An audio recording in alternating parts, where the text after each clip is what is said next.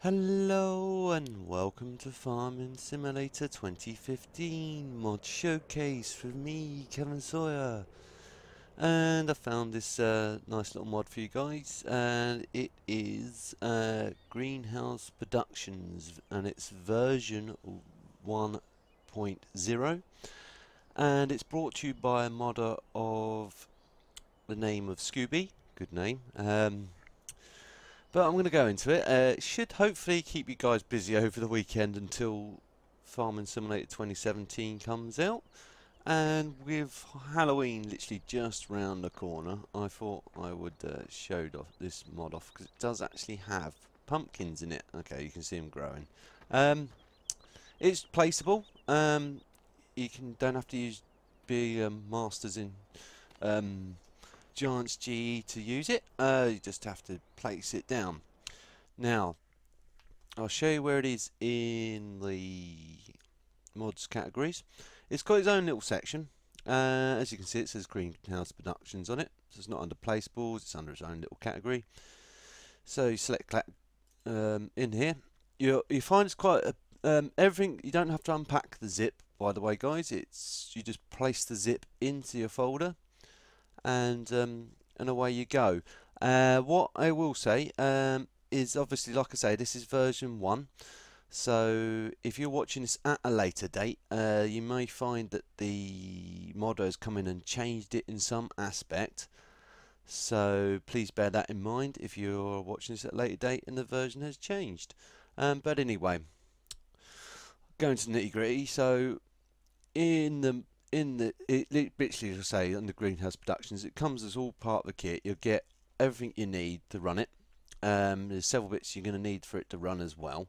You get this trailer as well. You don't have to use it. It's just a bale trailer and a wood trailer, so it collects pallets for you.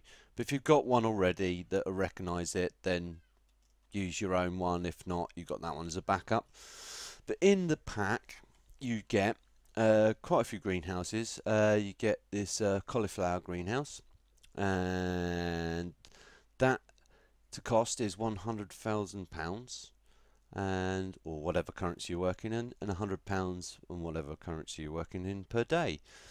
And all you need for it to work, you can see it kind of the text glitched out a bit there, but again, it says it's placeable, and all you need is manure, water, and a stack of pallets for this to work. And again, I'll show you the pros and cons of this. It's quite good. Again, it's pallets, so if you've got a map that has already quite a few seed types on it, it might not be advisable for your map. That's one of the cons. Obviously, because of the way Giants does everything, if it's another field type, it might cause your map to go, and or it might, so it's better for those maps that have got less fruit types on it. Next con I'd say with it is because it's not UPK ready, it's not exactly the easiest thing to place. As I will show you, you've got to have a nice. I'm on Hagenstad here, by the way. This is my save game, but I've not actually saved it. I've just come in, used it for the materials and everything. As you can see, if it's on something that's a bit like concrete, you're good to go. Try and put it on the field, and look, if the field's not even remotely even, you can see it's going to glitch through. And I plaster one down, as you can see,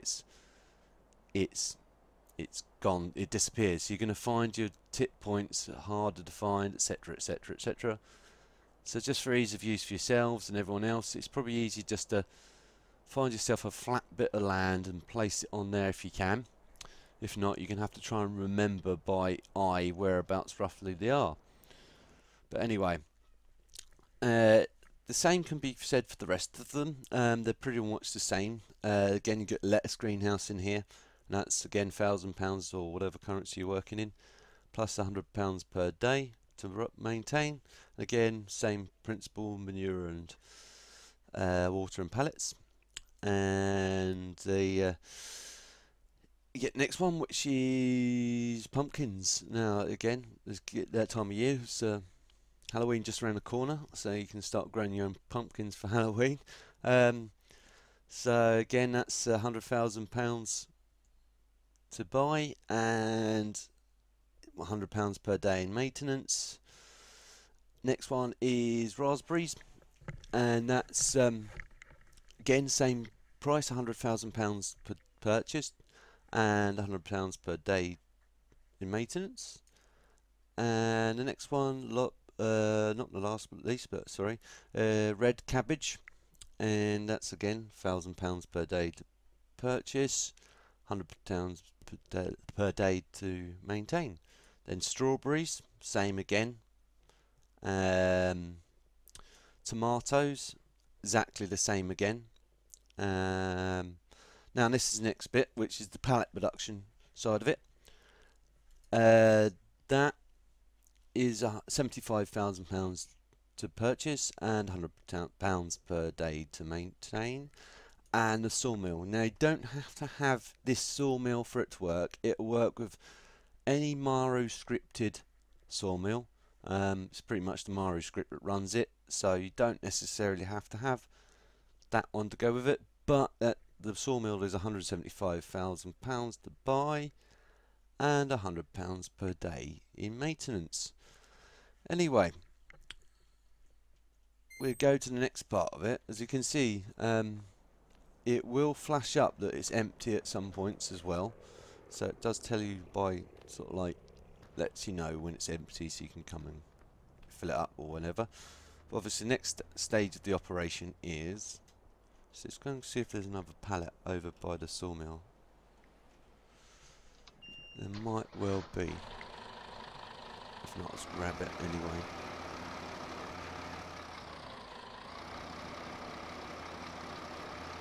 I've got a few pallets there anyway, but just to show you guys, you don't necessarily have to use the one that's in game. This might be empty and I might be wasting my time. Yeah, it's empty and I'm wasting my time. But you don't have to. It's the one I've been using to fill it up, so just to test, see how it works. So the next thing obviously you need to do with this mod,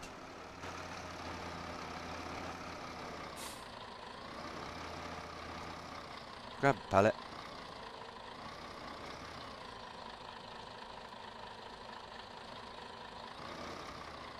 forgive my poor driving.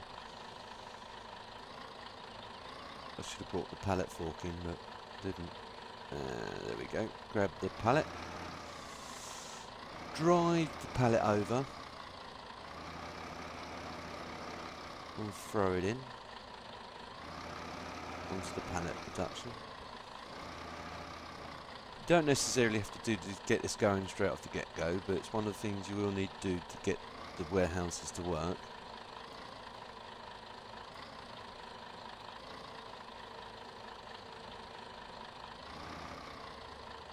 Oops.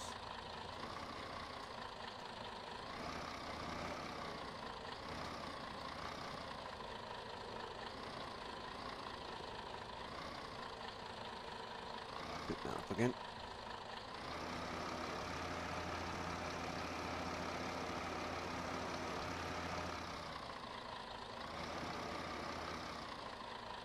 And keep them throwing it in until either it's full or you've got enough to make up at least one pallet.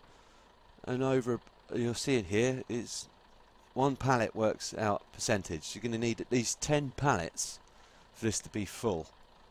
So bear that in mind, guys. So you might want to start making your pallets, or if you've got a stock load of pallets then you're fine, but if you haven't, then you're going to have to start making some pallets to really make this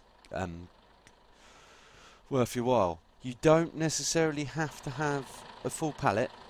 You can pick a pallet out of that at any stage, so it can be half production, half started or whatever, and bring them over, and I'll show you that in a minute. But while that's filling up, what I'll do is I'll go over to the pumpkin, and start to show you how to fill the greenhouses up, I should say. So, to fill up the greenhouses, like it says, you need water and manure. So, it's quite straightforward. Your tip point for the water is roughly around here, as you can see it pops up. So, obviously just unload. Realistically, you'd be better off actually driving around the other way if you've got these types of trailer. You obviously will need some sort of water transport trailers or manure trailers for this to dump, but it is just a regular tip point and it does pick it up quite freely and easily.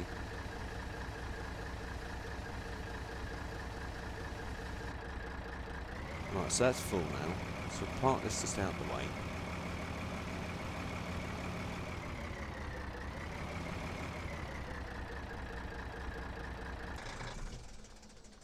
And then we'll run over to the old John Deere over here. It should be around here somewhere. There it is.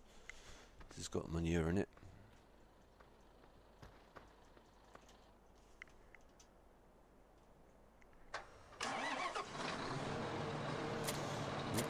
And then you drive it up to, driving manure into the dump point, which is literally around the corner here.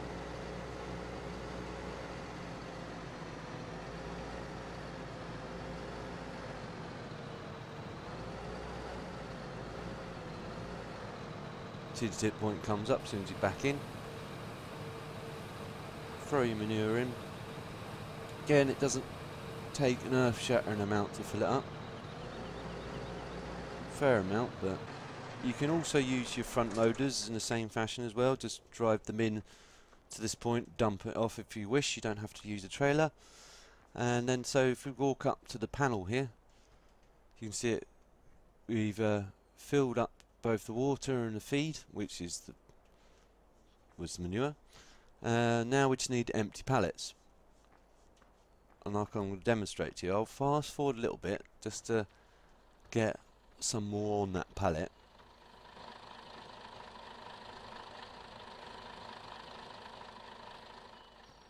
It should always start made a start on producing some, so yeah, it has. So I'll just quickly fast forward time and produce enough on this pallet to sort of like warrant taking it over to that greenhouse.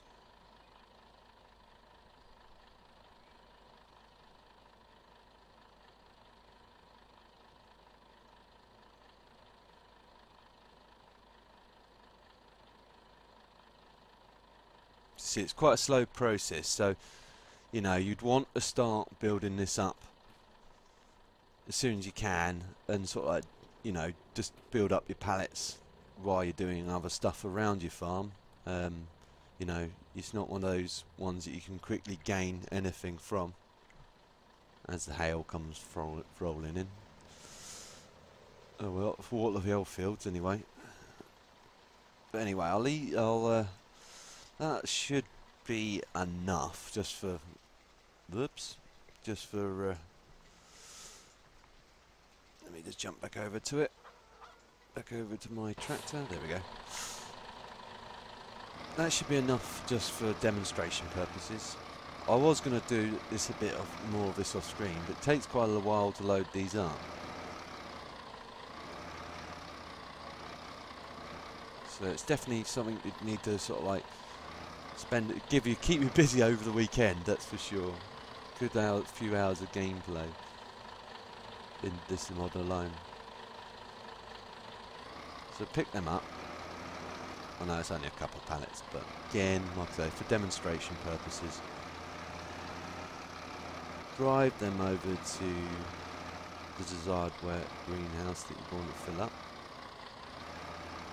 Left that John Deere away, is never a good thing. And then just drive them up to this point here. And Bob's your uncle. You can see, okay, it shows a full pallet appearing there, but it's not a bad thing. As you can see now, we'll walk over to the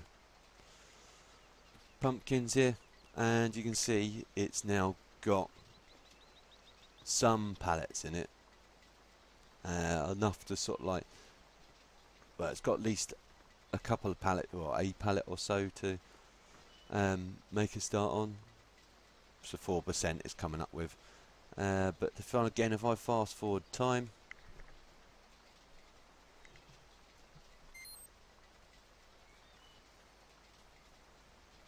as you can see, it comes up with lettuce greenhouse feed empty.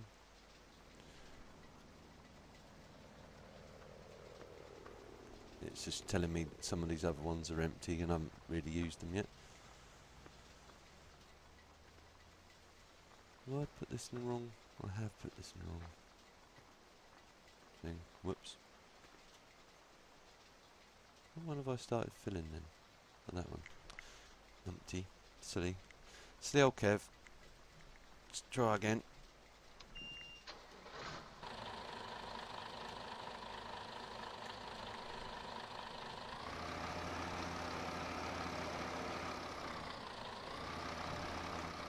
Whoops.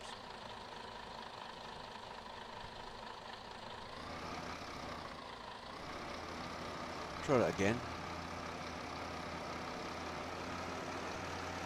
This time choose the right warehouse rather than greenhouse, I should say, rather than the wrong greenhouse.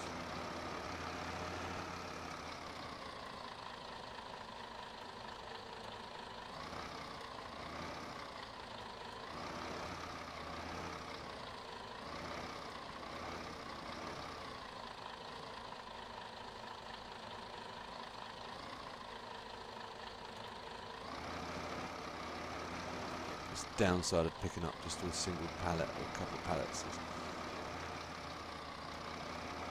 It's a little bit finicky. But anyway, go to the right greenhouse this time. It's this one here.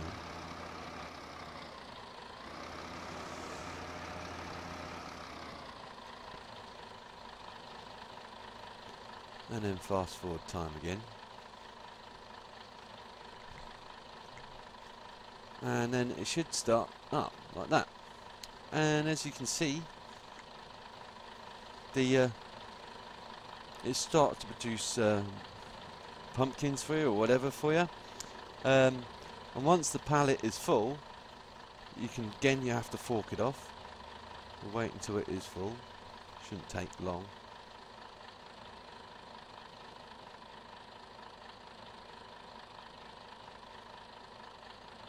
Always 50% full.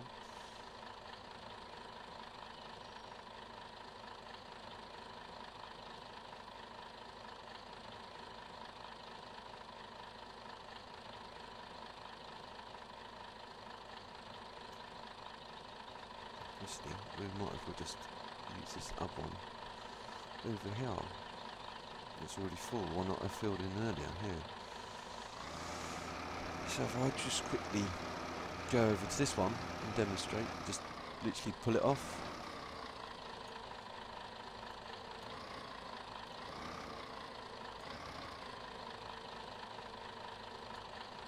Like any normal wall pallet or anything else like that.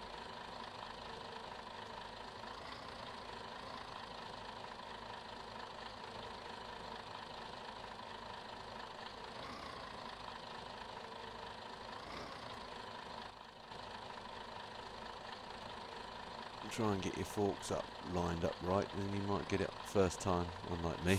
There we go. So you take the pallets off. You don't have to, well, you can store them, you can...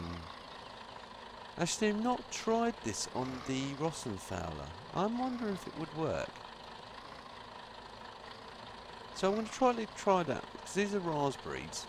I want to see if it works for the Fowler greenhouses, actually. If you've got the Fowler greenhouses, then this is an extra form of income. One of these greenhouses is raspberries. So quickly pop out. Cucumber, strawberries, cherries, plums.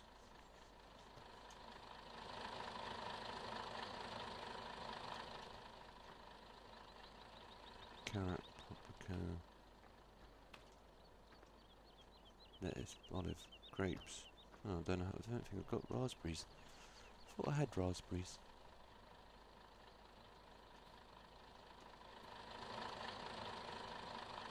Apples, cucumber.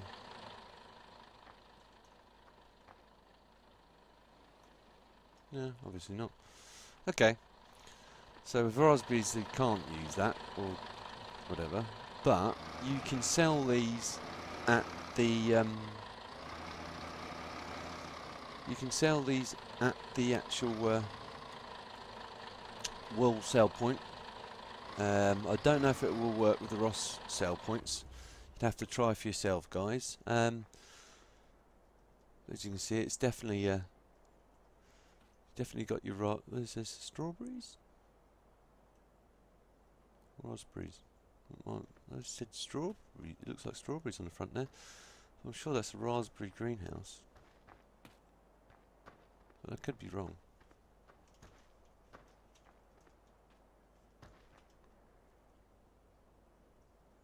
Yeah, raspberries.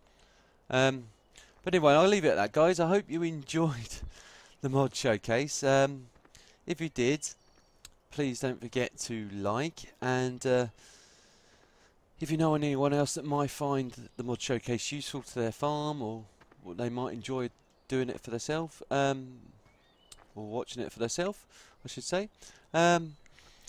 Please don't forget to share. It helps me out a lot. And if you're new to my channel and you see future mod showcases or anything else that I'm working on, please don't forget to subscribe. I'll see you in the next one. TTFN.